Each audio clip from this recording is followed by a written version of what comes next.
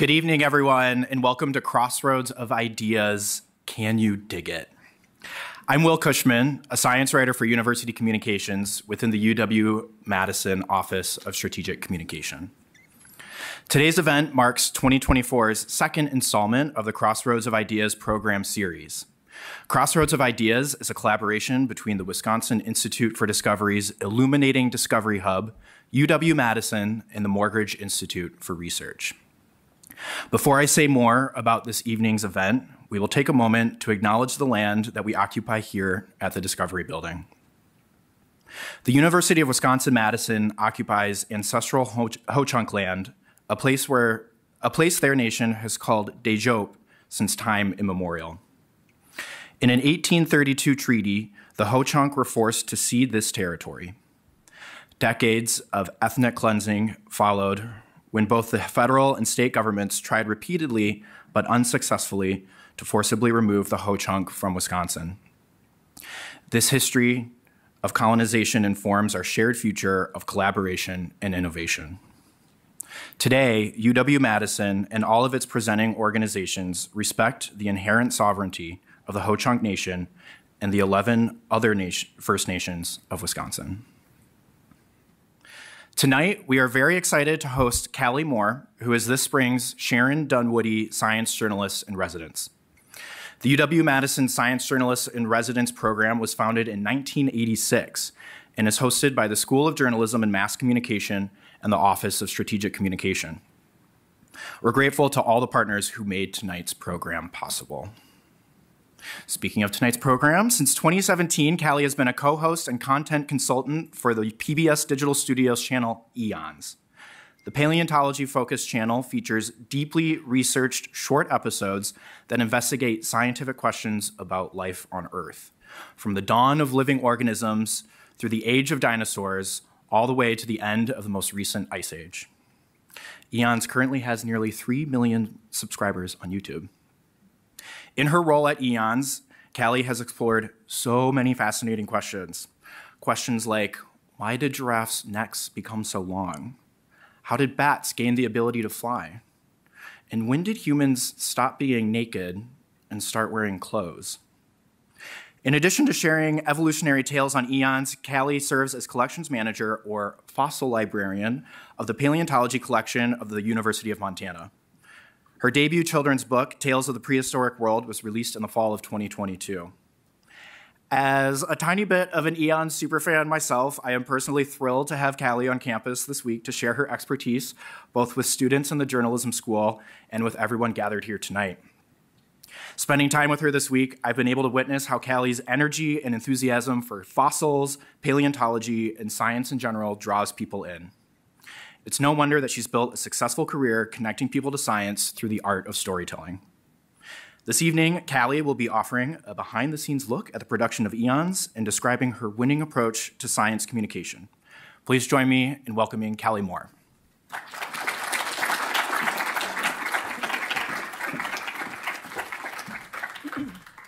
Okay, so I host Eons, yeah. How many of you, just show of hands, know Eons? Oh, yeah, keep your hands raised. How many of you have watched an actual full episode and haven't just heard of it? Nice. How many of you have watched at least 5 episodes? Yeah, okay, good. All right, so most of you are familiar with Eons. I love it. For those of you that are not familiar with Eons, you're gonna get a very in-depth look for it tonight. So this is how the talk is gonna go. I'm going to start with what is science communication, just a brief description. Then we're going to go into my kind of personal science communication journey and experience very briefly. I thought this was a whole hour, so we're going to go quick through some of these. And then we'll get into the behind-the-scenes look of Eons. I'm going to give you some tips for creating effective science communication. And then we're going to get into some tricky topics and how to navigate them. So let's get started with science communication, aka SciComm. And for any students out there that are looking to get into science communication, I highly encourage you to check out this little workbook by Ava Amson. It's like less than $10, and it's like a workbook to help you translate your science into science communication. But she has a really great definition of what SciComm is. And it's basically any form of communication about science, scientists, and scientific research to an audience of people outside that field of science, excluding academic communication to other scientists. So when I go into a classroom and talk about dinosaurs, that's science communication. When I talk about dinosaurs to invertebrate paleontologists, that is not science communication. So I'm still talking to paleontologists about paleontology. So there is a line to be drawn on what counts as science communication and what is just me communicating science to other professionals. So how do you SciComm? There's basically 3 different ways. You can talk about it. That's my preferred method. You can write about it, and you can actually create about it. And I don't think a lot of people think about the creating side of science communication. So talking is doing videos, social media, podcasts, demonstrations, demos, tours, those sorts of things. Writing, blog, PopSci. You can write a book. Also, social media has a lot of writing into it, and consulting. Creating, though, is kind of fun, and I like to think about this because art is very important in paleontology. Paleo art that helps people recognize the ancient past and see the animals of what they might have looked like based on our best scientific hypotheses. So this is a shark called Helicoprion, and it was made by Staub Studios based on artwork from paleo artist Ray Troll.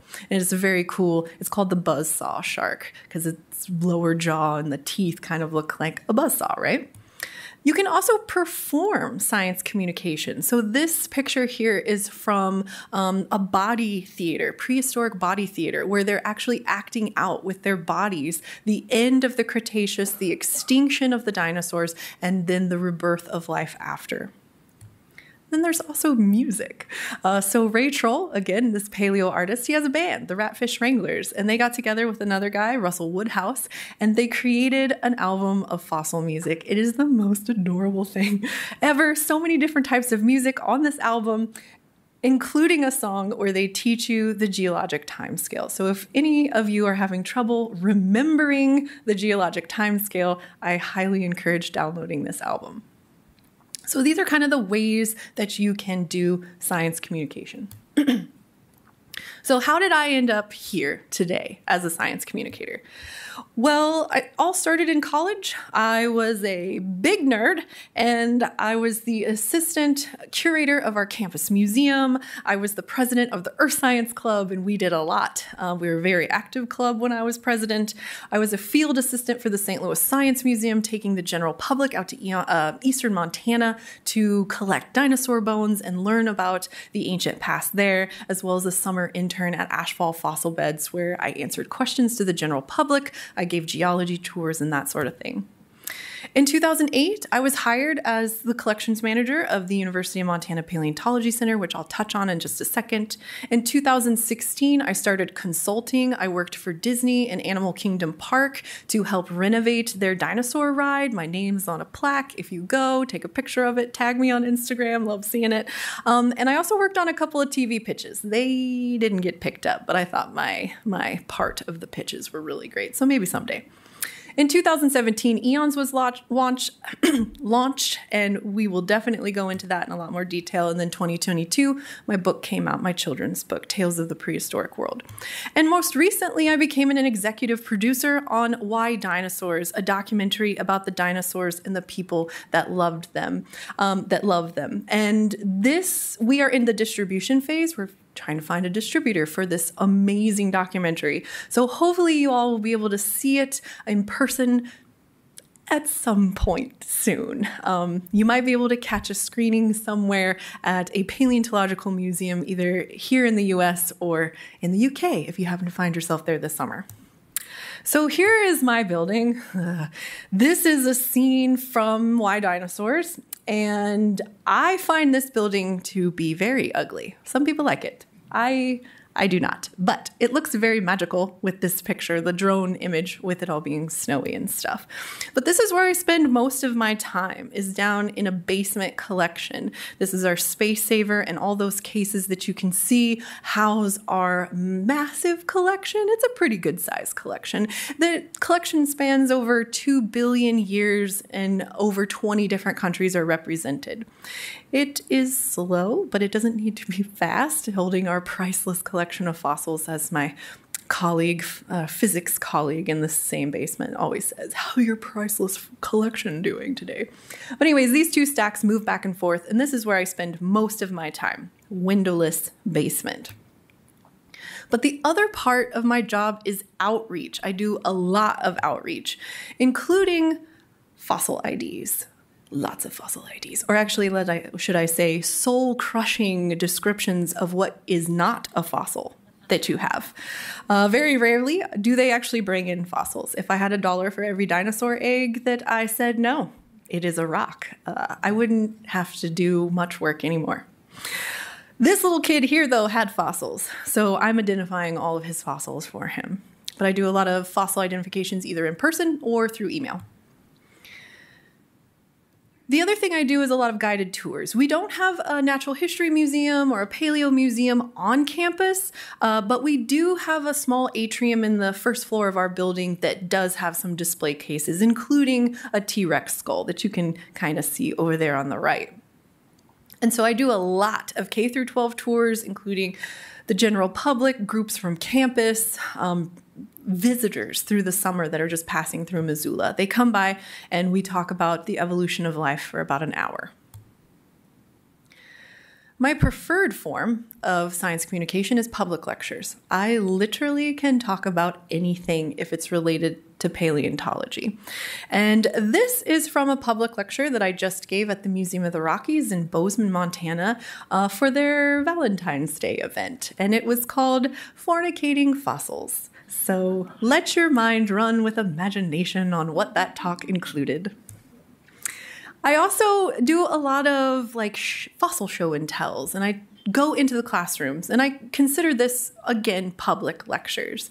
This one here, I was invited to a local elementary school book fair where they were selling my book, and I have a set of fossil casts that go with some of the stories from my book. So I sat down, we read the story, and then we went through the fossils that went with the story, and it was a really fun time.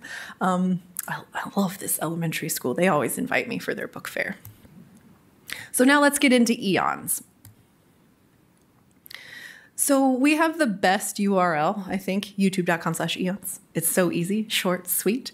And basically join hosts Kallie Moore, Michelle Barbeau Ramirez, and Blake DiPastino as they take you on a journey through the history of life on Earth, from the dawn of life in the Archean Eon through the Mesozoic era, the so-called age of dinosaurs, right up to the end of the most ice age. I see where you got your intro from. But you can find us anywhere you can get YouTube. Now, YouTube is kind of a partnership between PBS Digital Studios and Complexly. Complexly is a production company based out of Missoula, Montana, started by Hank and John Green. This is the production company that has brought you classics like SciShow and Crash Course and Bizarre Beasts. We launched in 2017, and we actually are the only Complexly show that has launched at VidCon. VidCon is like a YouTube convention, basically. I think it's morphed more into like social media a con, but in the old days, back in 2017, it was mostly YouTube. So we launched at the Anaheim Convention Center in front of almost 7,000 people. It was a lot. And then the following week, we officially launched on YouTube. As of the end of February, we have made 234 episodes. We have 2.89 million subscribers. We have 650 million lifetime views, which equals to about 47.1 million hours watched. So a lot of people have spent a lot of time with our channel, which is great. So when we look at YouTube specifically, because we make content for a lot of different platforms, in 2023, we had about 163 million views, 6.8 million hours watched, and we netted about 400,000 subscribers. And if we break that down between Eons Prime, that's our long form content, that's what we refer to it as, and YouTube Shorts, which is short form content, we had 27 uploads on long form, 71.5 million views, and we netted 241,000 subscribers from the YouTube side. From Shorts, we uploaded 77 YouTube Shorts, and they had 92.3 million views. So we actually had more views on our shorts than we did for our long form content, which is kind of interesting. And it netted us about 114,000 subscribers. And this is fairly average year on year. So last year looked very similar to this year's numbers. So we're staying pretty consistent. We also posted 72 TikToks, and here's our TikTok numbers too, in case you were wondering. We have over 365,000 followers and over 7 million likes on TikTok. We added a new host, Gabriel Santos, who is in the upper right-hand corner over there, and he will start releasing episodes with us with season 7, which will start probably in the summer. And then our best performing video of last year was the invisible barrier keeping two worlds apart. And it already has 17 million views. People were really stoked to learn about the Wallace line. So if you don't know what it is, check out the episode. Now, this is not a YouTube channel that's made in somebody's basement. It is made in a basement, but the basement of an old funeral home. So I feel like we've come full circle. We're talking about really, really dead ancient life in a building that used to hold modern dead humans. So it's real fun, and it's in the basement. So the basement has been converted into studio spaces. We have 5 studios and 1 podcast studio. But this is the team, especially all the names over here, are the team that makes Eons happen. So I'm not just hanging out with a friend with an iPhone and a little box light. This is a well-funded, well-staffed operation. So this is how an episode gets made. The topic is either pitched by us. We'll find a writer that we like, somebody that works on geology, for example. We have a geology writer, and we will be like, hey, we got this idea. Can you pitch it to us? And so the pitch will consist about 250 words, kind of give an overview, kind of like the elevator pitch of the episode, as well as a list of sources. Writers can also pitch us as well. Some of our long-term writers will pitch us ideas when they strike. A script can take anywhere from 2 to 3 weeks to develop, and our content team works very closely with most of the writers to develop these scripts because Eons is a storytelling channel. We don't do explainer videos. We don't do listicles. We don't do things like that. We tell stories. And so we want to make sure that these scripts have the Eons vibe throughout them. Our scripts are about 16 to 1,800 words, and that translates to about 7 to 10 minutes on a YouTube video. From there, the script is done table read. So we actually have the host either through Zoom or come into the office and read through it to make sure the script is readable. Scripts are very different when you're just reading on paper versus reading it out loud. So we make sure that there's not like 5 commas in a sentence or something like that. Then it comes to me for fact checking. So I fact check everything that Eons writes. So that's including YouTube scripts, shorts, TikToks. Actually, shorts and TikToks are the same thing. And our podcast. So I check all of those. And that can take me up to like 2 days, depending on how much time I have available. But the basics of these scripts are 1 to 2 ideas per script. You don't want to overload people. And you want to be counterintuitive. Obvious answers to questions make for boring scripts. We don't want that. We want a twist, right? So a really good example of this is actually just last week. I had a friend contact me and say, hey, I read in a magazine that elk evolved from tusked ancestors. And I was like, that sounds ridiculous. That can't be right. And it's oversimplified, but it is basically right. So I looked into it, and when you first have the oldest artiodactyl, so artiodactyls are a group of mammals that have even-toed hooves. So pigs, camels, deers, those types of things. The oldest member of that group that we have evidence for has well-developed canines. Not tusks, but canines. Through some climate change, we get a very hot, humid forest environment.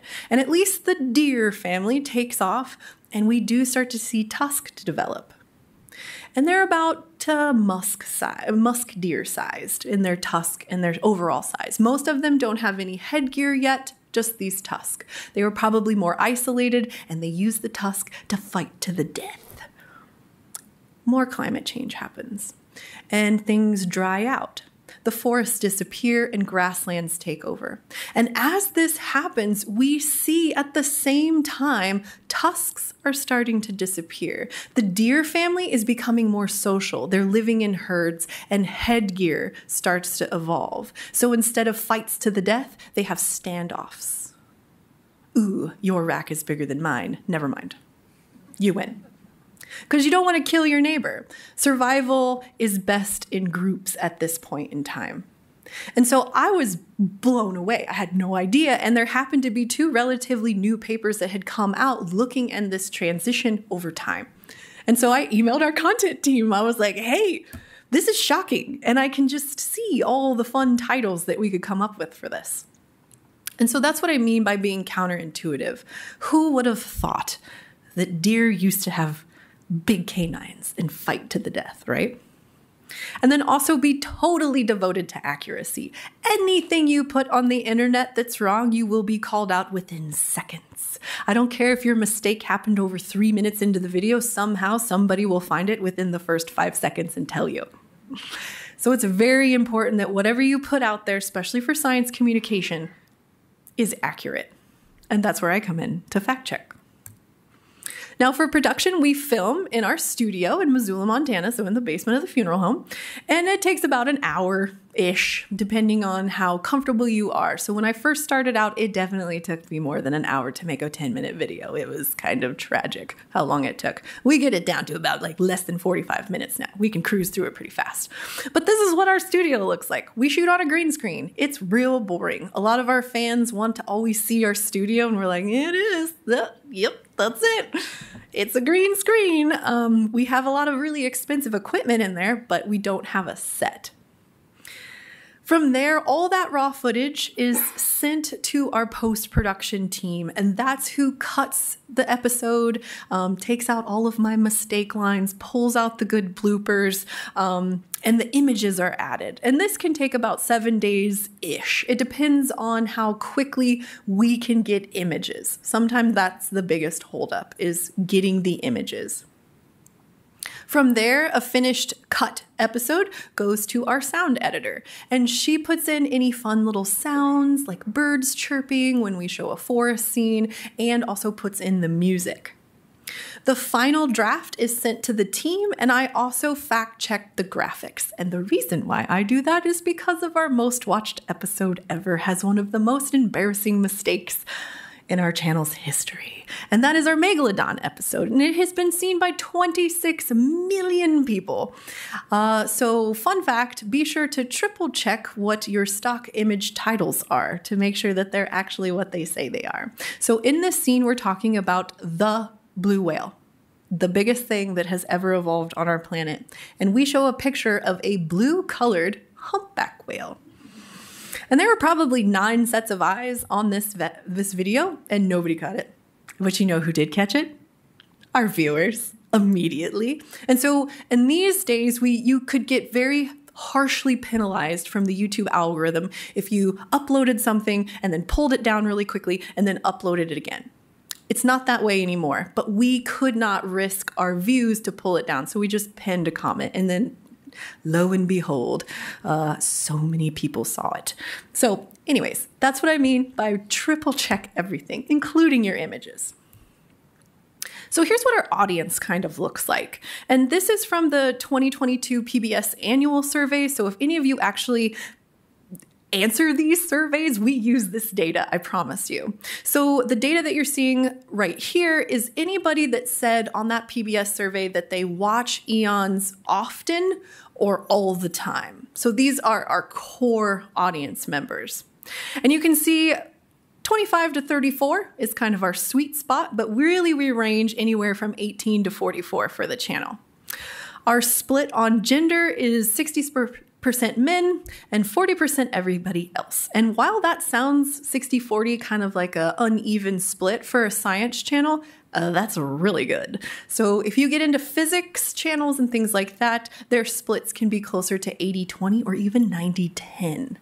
So having a 60-40 split is actually pretty good. And then based on race, we definitely are overwhelmingly white. If anybody has any ideas about how to get a diverse audience, that's like the $1 million question for YouTube. So patent that. Where are they? Well, it makes sense that almost 60% of our audience is in the United States. We make it here. We produce it here. That kind of tracks. And also the top states are some of the states with the largest populations. So this is no surprise. Outside of the US, our top countries are Canada, UK, oddly Germany, and then Australia, which every one of those makes sense except for Germany because they're English-speaking countries. Some of our episodes have been translated. YouTube does have a translate feature now, but overwhelmingly, our audience is mostly from English-speaking countries. This was actually kind of a shock for us when we first released Eons. We thought that since we were going to be talking about dinosaurs and fossils, that our audience would skew at least high school or younger. That was made very apparent wrong within the first few episodes. Our commenters were saying things like, why are you talking down to us? We're not kindergartners. Like, pick it up, pick it up. And so this survey that I did in 2019, it was very, very informal. I just put out a link and was like, hey, we want to know about you. Tell me. And they did. Over 10,000 people answered my survey, which was way too many people, but I got a lot of good data out of it.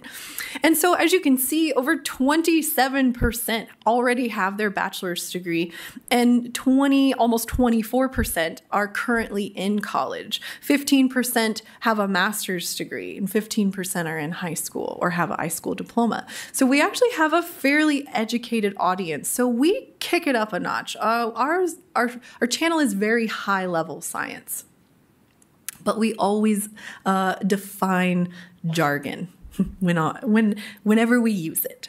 So let's get into some tips for helpful creating successful science communication. So science communication in the biz is known as edutainment, educating entertainment. So you want to keep people's attention. Usually I would be pacing back and forth on this stage, but I must stay with the microphone tonight. And so we want to be engaging, we want to be entertaining, but we also want to be educating. So science communication in our world is edutainment. And for us, that means storytelling. So again, Eons episodes have this very strong narrative. We want to take you on a journey through time, through discovery, through evolutionary history. So we're not just throwing facts at you and seeing what sticks in your brain. We want to give you a narrative and a story. So some things that make good science communication topics, and this is going to be mostly based in geology and paleontology, but a lot of these will work for really any of the sciences. Creature features. So talking about a cool animal. Casual geology. So I just found out that your capital has a fossil tour for their building stones, and I'm going to do it tomorrow, and I'm very excited. Collection and museum features. So if you have access to a museum, maybe talk about an exhibit. Q&As and replies are wonderful. People love to engage with your channel. So if you have a Q&A, make sure you reply to those questions. You can do news, debunking, so misinformation, listicles, top 3 mammoth deaths. Yes, that is a TikTok. Tales of discovery, behind the scenes, so looking at a prep lab or a regular lab space. I got to go visit the sharks. Oops, I shouldn't have said that.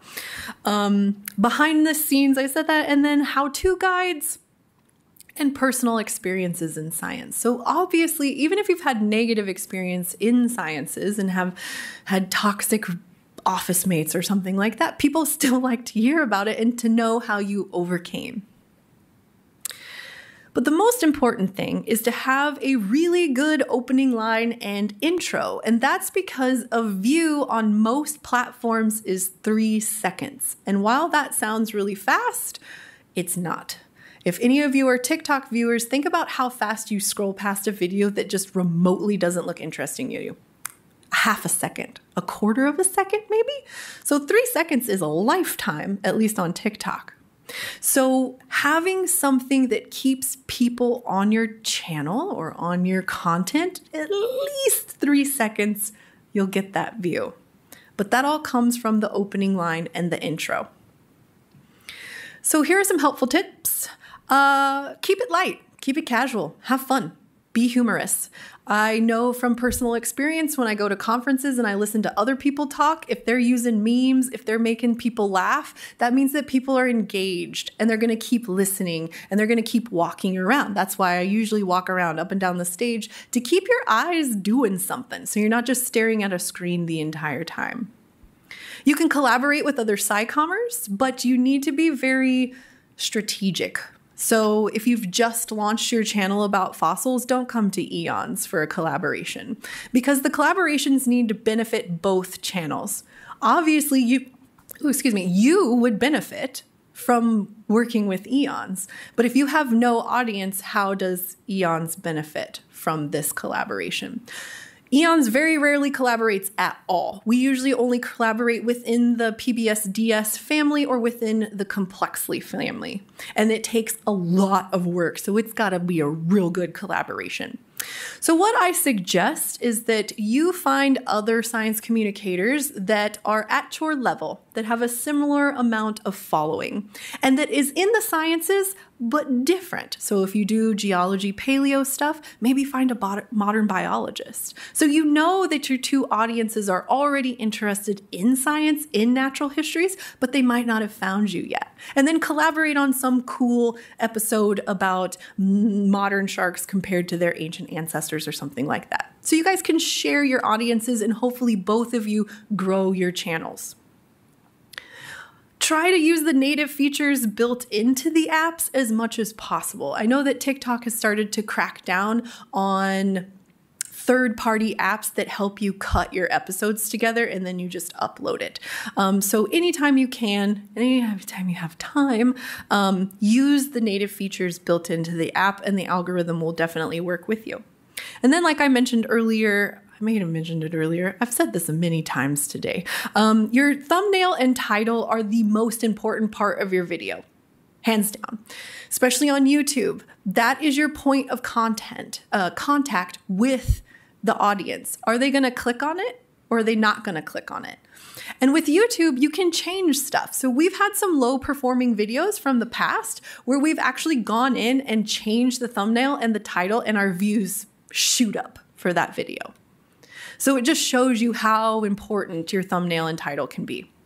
Engagement, again, ask questions, answer comments, and go into your analytics. TikTok, no, they have no analytics. It's impossible. They don't even know what they're doing.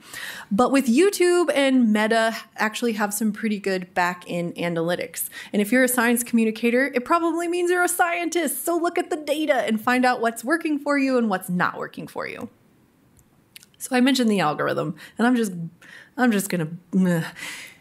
The algorithm is a thing, and it does what it's supposed to do. It does what it's designed to do, and that's to keep people on the app as long as possible. And so if your content is doing that, you're gonna see your numbers go up. If your content isn't doing that, your numbers are either going to plateau or they're going to go down. So it's very unlikely if you are playing by the ethic rules of the platform that you're on, that you're being shadow banned. No, I'm sorry. Your content is getting stale. Freshen it up. Change some stuff up. Play with your analytics. Make it better. It's the hard truth. I'm sorry. But I do want to mention something that's weirdly happening with social media specifically. And this is what I'm calling social media's beige era. So all the platforms are turning into the same thing. They all have the same features now. There's nothing that makes any of these apps any different than the other than the interface, how you interact with the app. And 2024, I think, is going to be the year that TikTok goes beige. And the reason for that is that they're starting to push long-form content. They want content that's between 5 and 30 minutes long. That is YouTube. Stay in your lane, TikTok, but they're not. The other thing is they're pushing his horizontal format even though the app doesn't rotate. So now you just have a really tiny horizontal box on top and a whole bunch of dead screen at the bottom. What? It makes no sense. And they're also pushing photo carousels. Hello, Instagram on TikTok. What? So my suggestion is to focus on whatever app you're getting the most traction and then repurpose all that content for the other apps. If you're looking at monetizing, YouTube is where it's at. TikTok is kind of. Those two platforms have creator funds that you can make a little bit of money, not a lot, but outside brand deals. Comments. Comments are awful. They're horrible. You need to have a tough skin, especially if you are a woman or identify as a woman. It is going to be awful. I almost quit Eons within the first 6 months because the comments were so horrific. Get a banned words list and make it robust. Extremely robust. And what's really funny is all of these comments that are talking about my makeup, the only thing that I changed was my lip color. It was a little bit darker, so it matched something in my shirt. And people lost their collective minds about me having a slightly darker lip shade. This last one, though, cracks me up. You look like Napoleon Dynamite's girlfriend all grown up. So sometimes they're creative burns, and other times they're really mean, and sometimes they're really gross.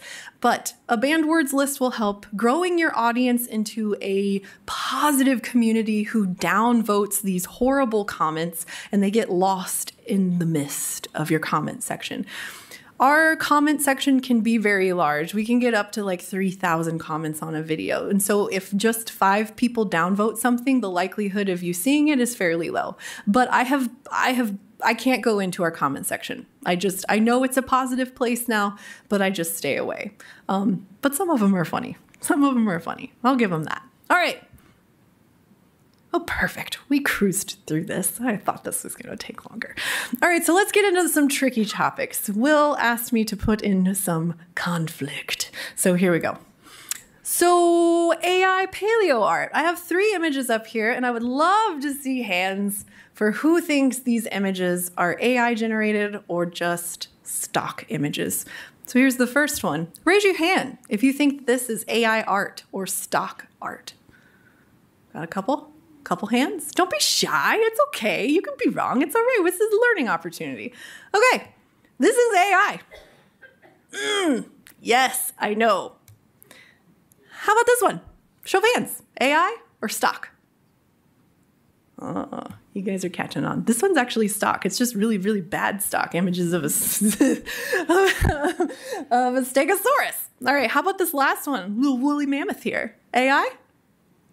Okay. Yep. This is also AI art, but still, it's getting pretty good, right? So I'm basically going to use images and some information from this article because I think the writer did a really good job at breaking down what AI can and cannot do, at least for paleo art specifically.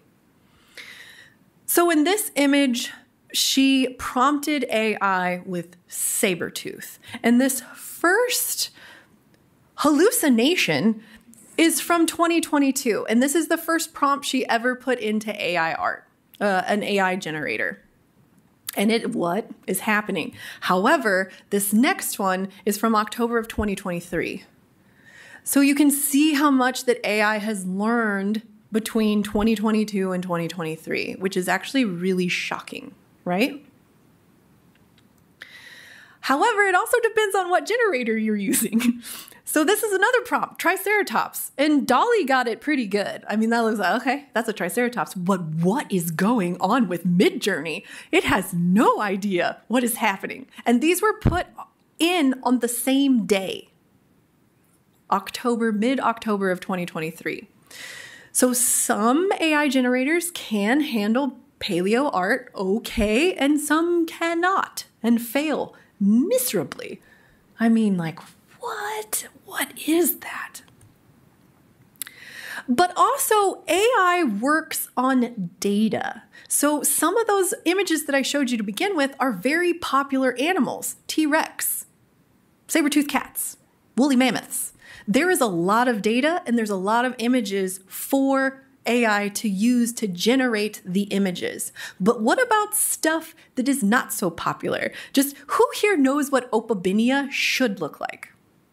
All right, a couple of you? Well, AI is not a couple of you because this is what Opabinia looks like. So basically the only thing that they got right was it lives in water. But what is going on with the eye on the antenna?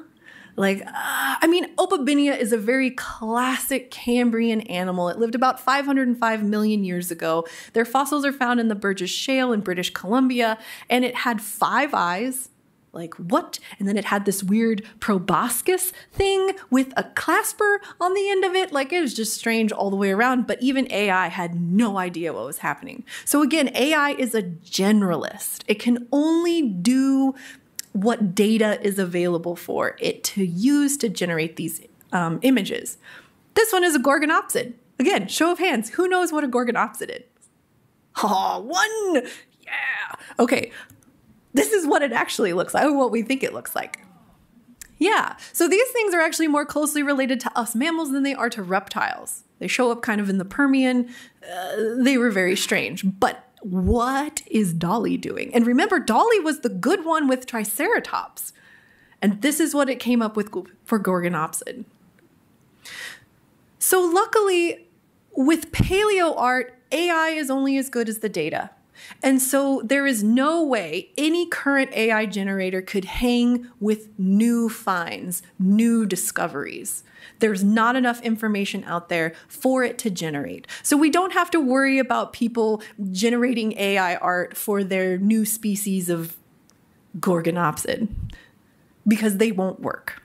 But we still need to be mindful of the creatures that there is a lot of data out there for, the popular kids, T-Rex, Triceratops, woolly mammoth, saber-toothed cats. And we had a recent lesson on eons. So it's a wonderful Saturday afternoon in January, and all of a sudden my phone starts exploding with panicked messages. And it all boiled down to this tweet, this meme. And so we had posted just recently, maybe 24 hours before this, a YouTube short that used AI art. Now, this guy on Twitter thought that there were 4 images that were AI art, and his comment section quickly shut him down, at least on the pterosaur and the theropod over there, the dinosaurs, actually. But what we got caught on, I guess, is the modern animals, a parrot and a crocodile. And I don't fact check those graphics. Maybe I should start. I don't know. But we do have an anti-AI policy. It is very robust. We do not use it in any way, shape, or form. And we pay humans. We have a lot of paleo artists that do amazing work for us. And again, AI art's not going to really help us with some unknown species of fossil. So anyways, what did we do? We replied and we pulled the image down as soon as it was brought to our attention. And we uploaded, I think we've uploaded it again with corrected images. So the parrot and the crocodile were taken out and new ones put in.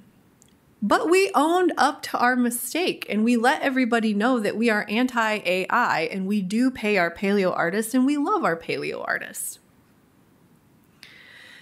Luckily for us also, our response was seen way more than that original meme. Thank goodness.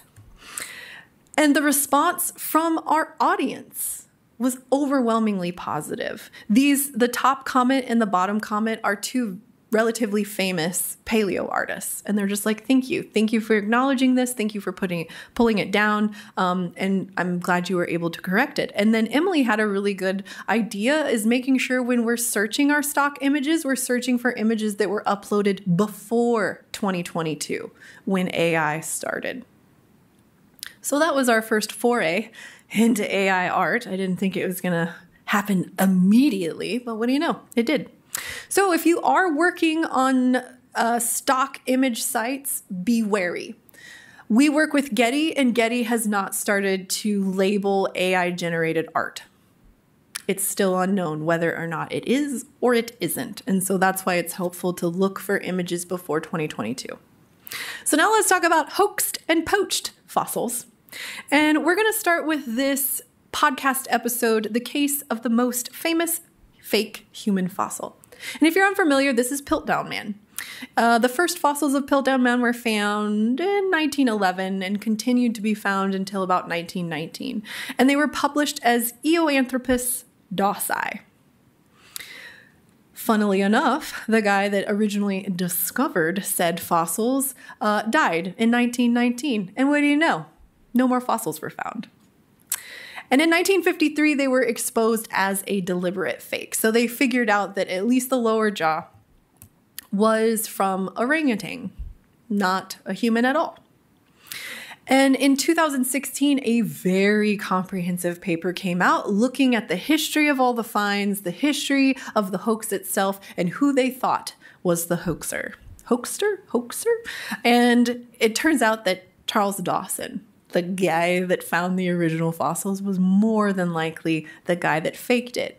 And he was thirsty for scientific street cred. Like, he wanted it bad. And so he faked something. Now, this rolls into a really racist time in human evolution hypotheses.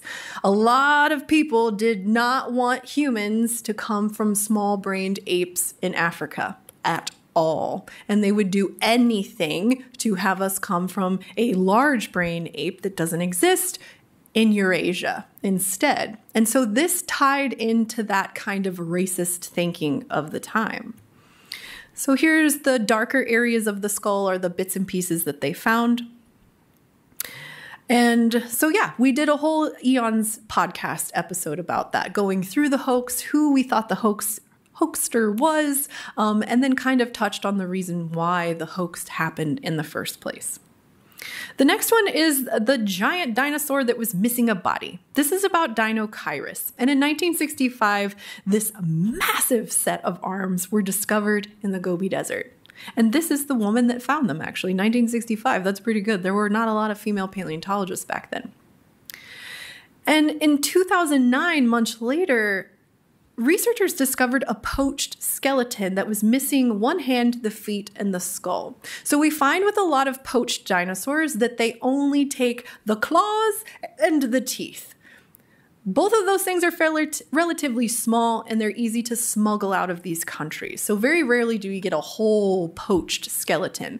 But if you find just a skeleton without hands and feet, it's more often than not poached. And what was really cool was in 2011, there was a fossil preparator that got some bones from a private collector, and they matched up with the poached skeleton. So they could actually take a single toe bone and fit it right into the matrix of the poached skeleton. So they knew exactly those hands and feet came from this specimen. Luckily, the private owner was like, nope, I don't want it anymore. Take it. No, you don't have to pay me or nothing. Bye. Don't release my name. Because poached specimens is not a good look for anybody. And then in 2014, the completed specimen, and it gave us this really weird looking dinosaur. And this dinosaur is about the size of a T-Rex. This is an ornithomimid. So a plant eater, basically, with these giant arms, right? And this is kind of what we think it looks like. But the whole specimen was repatriated to Mongolia in 2014. So it kind of has a happy ending. Not all poached specimens have happy endings, obviously. A lot of them still are in private collections. But in the case of Dinochirus, we got this wonderfully weird dinosaur, and it was sent back to the country of origin. The last one I want to talk about is one that's still going on, and there is not a happy story yet. Why we mostly don't talk about Burmese amber, and here's why. This was a TikTok. Burmese amber is known as conflict amber. If you're unfamiliar, Myanmar has had a lot of troubles for a long time. And in 2017, the Myanmar government military forces seized control of the amber mines from the Kachin Independence Army. That was not good. In 2019, the UN reported human rights violations. And in 2020, SVP, the Society of Vertebrate Paleontology, called for a moratorium on publishing amber material that is 2017 or later. And we really try to abide by that. And it sucks because the amber that comes out of Myanmar is from the Cretaceous, and you get amazing specimens like this. This is a tail of a non-avian dinosaur, a little bitty, not bird dinosaur. And it's so well preserved you can see the feathers. It's amazing, right? Luckily, this specimen was published in 2016, so it's before the moratorium of 2017, so we can actually talk about it. But basically, anything that was collected after 2017 and really any papers that were published 2017 or later, we shy away from. Because it's really easy to lie in your supplemental material and say, oh yeah, don't worry, this was collected years ago. We just are now getting around to publishing it. But some of these pieces of amber can fetch thousands of dollars. And so that's why they've become so conflicted, is because these armies can sell it, make a lot of money, but when it leaves the country, you're also excluding local scientists. People that live in the area that want to study it, they are unable to because it leaves and goes to a private collector or a rich institution somewhere. So that's mainly why we shy away from Burmese amber. And I think a lot of other places abide by SVP's rule of, nope, don't even touch it. Don't make it better than it is for people to buy, and don't raise more money for human rights violations. Now let's talk, this is the end, problematic scientists.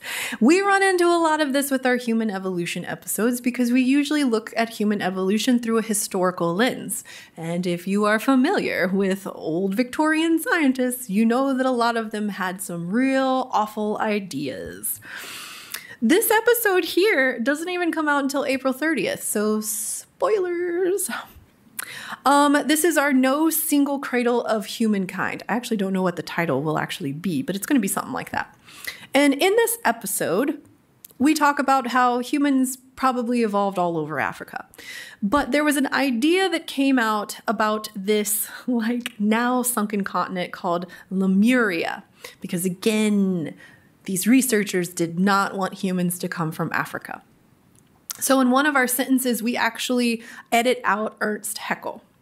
And because mainly it wasn't critical to the story, it was just a line. So we replaced it with a more generalized one German zoologist when we were talking about this ancient sunken continent that doesn't exist, Lemuria. So a lot of times we can just not give them airtime. If their name and their picture is not part of the story and we're just kind of generally talking about the transition of thought, we just take them out and we don't give them credit. Other times, like this TikTok where we were talking about Robert Broom. Robert Broom was an interesting guy. He liked to hunt for fossils in the nude. So we were basically making fun of him in this TikTok, but he was a very controversial person. He found a lot of great things, but he had some very awful thoughts about those great specimens.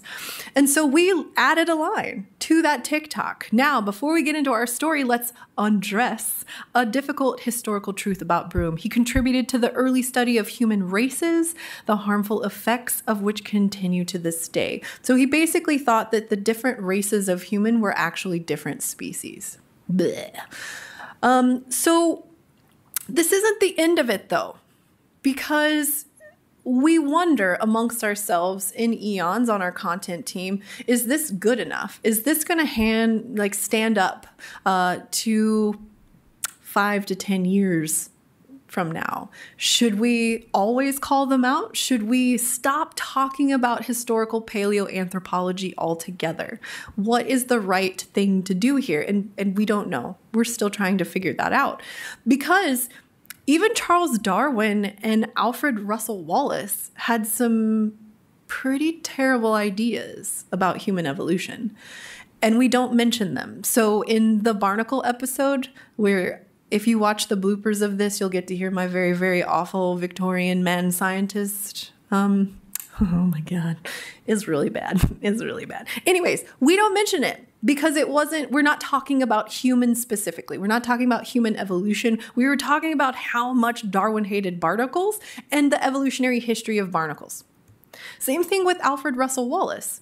So this is the Wallace line episode. Again, Wallace had some pretty bad ideas about humans. But since we're not talking about humans specifically in the episode, we don't call him out. Should we? Should we have? We don't know. So this is something that we're still coming to terms with on how to deal with it, at least on our channel. So with that, I thank you all for your attention. I thank the University of Wisconsin for bringing me here and the University of Wisconsin Foundation for funding this trip. I've had an amazing time talking to all of the journalism students, touring campus, going to museums, seeing sharks. It's been a wonderful time, and I thank you so much for your attention.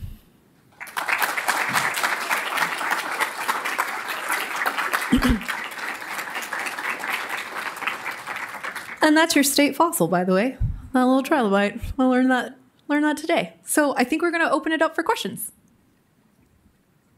Yes, thank you, Kallie, again. And we do have some time for a few questions. I'm going to start it off with, you talked about like how you approach talking about problematic scientists on the show. How does Eons approach when there's still maybe like scientific disagreement about something or controversy yet in the field? There's like unsettled science. How do you approach that? Yeah. So that one, we always at least talk about both sides. Even if one side is maybe a fringe theory or most of scientists don't really jive with that idea. For example, what are the causes of the Ordovician mass extinction? And one of the theories is a gamma ray burst. Okay, sure. So that's a fringe idea. But whenever we talk about the Ordovician mass extinction, we say it. We talk about it. We at least mention it. Oh, and also some people think that it could have been a gamma ray burst. And then we move on. So if there's ever any time where there is a major debate, we always talk about both sides. Another really great example of this is our Raptor Rex episode. So Raptor Rex is a dinosaur that was found already, well, it found its way to science already prepped out. So scientists didn't collect it in the field. We have no stratigraphic data. We're not 100% sure how old it is or where it was collected. And so that information is pertinent to what species it is and how it fits into theropod evolution. And so there's two very different ways of thinking about how old it could be and things like that. And so we kind of work through that whole script talking about both sides. Well, if it was this age, then it was this. If it was that age, it was that thing over there, you know? And so we always try to tell both sides of the debate.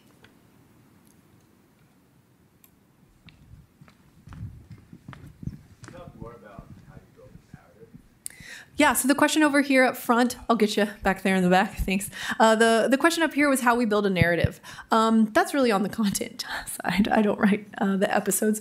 But basically, like I said, we wanted that story. We want to take you on a journey through whatever we're talking about. So we try to be very descriptive, but also kind of lead you along the way and not, like I said, just throwing facts at the wall to see what will stick. Counterintuitive things, having a twist, something that you wouldn't think of, is a really great narrative to roll with, at least. I will just say we have wonderful writers. When our main content, our main script writer, Farhan, just oozes Eons. Everything he writes is gold, and it has the Eons vibe. So we are very lucky that we found him and he found us. But if you start watching a lot of Eons episodes, you'll start to pick up on that storytelling. And I think that's what makes our channel so successful, is that we aren't just like fact, fact, fact, fact, fact. We give you a little breathing room and time to ponder as we work our way through the story. Yeah, great question. That's actually a perfect segue into my question, which is that I work on a team that makes highly technical agricultural videos. Okay. So a very different world. Mm-hmm. But so we depend on subject matter experts that really know their stuff about crop insurance or soil microbiology. Mm-hmm. But we find that they are also not funny, and they don't necessarily know how to write for entertainment. Right. But then we've hired script writers that also don't know the content. So we miss some of that detail, which is really important. So we've developed this really cumbersome system where you have this list of bullets and outline created by a subject matter expert that the good writer tries to translate into good videos, and that doesn't really work. So how do you do it? You found a good writer. Where do you find a good writer? Did they also have experience in this? So like, how do we solve this issue that you have some? Yeah. All of our writers are high-level scientists. Most of them, at minimum, have a master's degree, and a lot of them are PhDs. They're professors sometimes at universities, like University of Washington, for example. So we try to find people that are experts in their field that are also good science writers. I know. And that overlap can be hard to find, definitely. Like I mentioned earlier, Farhan is a biomolecular genomic wizard. And sorry, Farhan, if you watch this, I'm sorry, I'm throwing you out here so much. He doesn't feel comfortable writing geology scripts. He's like, I don't have any geology background. This isn't on the evolutionary track, and I don't feel comfortable. And so what we do is we have a geology writer that we've worked with a lot over the years. And sometimes you got to go through some iffy writers to find the good ones. So not everybody that has written for Eons is still writing for Eons, for example. But yeah, finding those high-level academics that also, I would say try to find high-level academics that write pop sci already. Like their hustle, their side job is writing for like popular science, and reach out to them.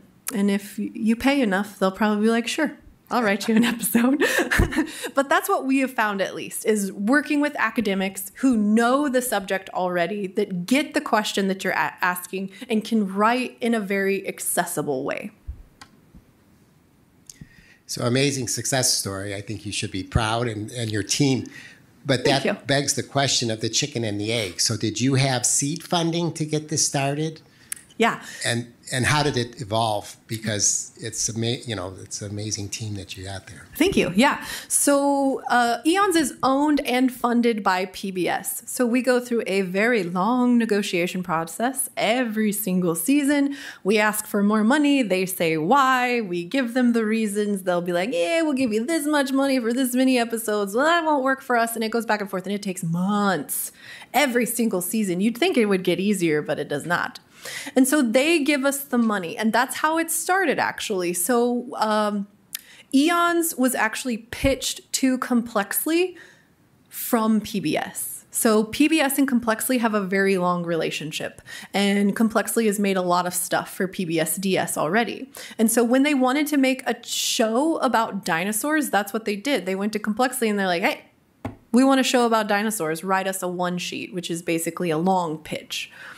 And our content team was like, well, at least Complexly's content team at that time was like, I see your dinosaurs and I raise you the history of life on Earth. And they were like, yes, let's do that.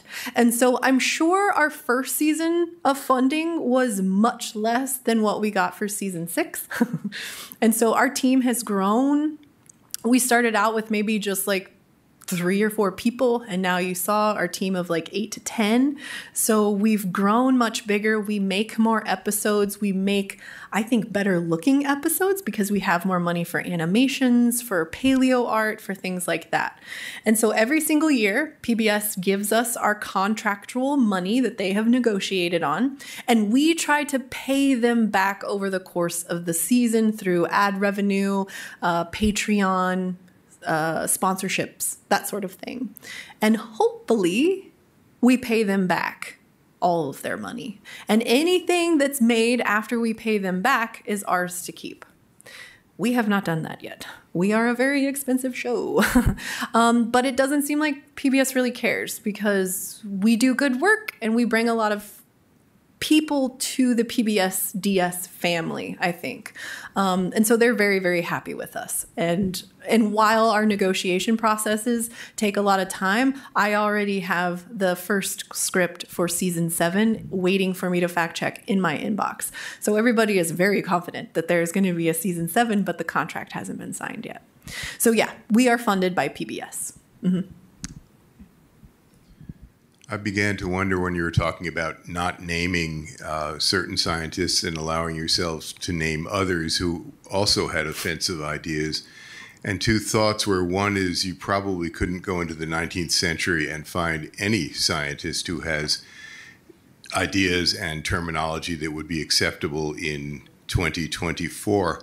Do you have a scorecard? Do you say Darwin contributed this much and Haeckel contributed that much, and therefore we will mention Darwin and not Haeckel? It must be an odd set of mathematics. It is. And it comes down to our content team, and they have long talks about this. And I bring up the one where we called out Broom for his horrible ideas. That was me. I was like, well, if Broom's so awful, why don't we tell people how awful he was? And so we added that line because I was like, we should do it. We should add that line. And so this is something that is a script by script basis. And it does really boil down to, are we talking about their problematic science, or are we talking about them kind of in a tangential way? And that seems to be where we draw the line now, but it is very, very hard to figure out when to draw the line, when to cut them out, when to call them out on a script. And actually, I emailed one of our content people who is a historical anthropologist. So she runs into this stuff all the time. And I asked her, on the content side, do we have policies or anything? And she was like, no, but maybe we should. So this might become a larger conversation within our content team and within the channel of when and where and why and how. Or do we just ignore 19th century, early 19th century paleoanthropology? I don't know. Like I said, there's really no good answer yet on that front. So yeah, script by script basis. Mm-hmm. Yeah.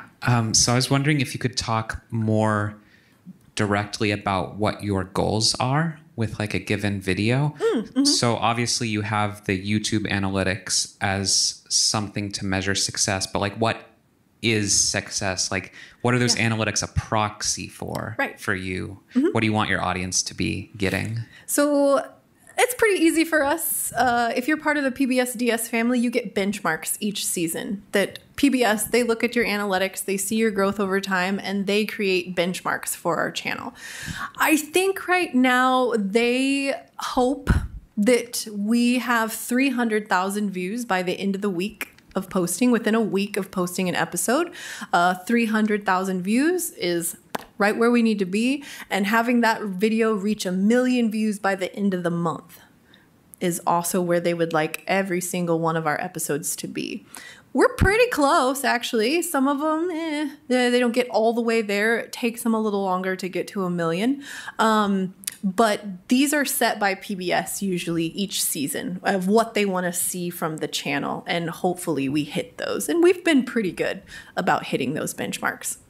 I guess I was asking on the other side, like what do you want your audience to get out of it? Yes, enjoyment. And maybe by accident learn something. Yep. I'm in a club at my school, and we have to study about fossils, but that's really hard because I can't comprehend those fossils because I'm with my friends, and I get distracted easily. I feel that. Well, have you watched Eons episodes? Yeah. Do they help? Yeah. Good. Well, my contact information is up there. And if you have any specific questions about any group of fossils or you're having any kind of trouble figuring them out, please email me and I can walk you through groups and give you examples of other fossils to learn about paleontology, because I think everybody should have a really good handle on the evolution of life on this planet. So please reach out. Thank you. Yeah. One more.